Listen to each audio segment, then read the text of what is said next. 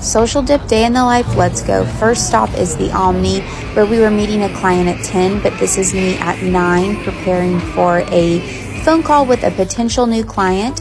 Madison came and met me, and while I took that phone call, she got us set up for our 10 a.m. consult with our newest client. Then I headed over to Birdie's for our management client, Kevin Lee, who wanted to film a video on a new special. Then I ran home real fast for these delicious eggplant tacos I made.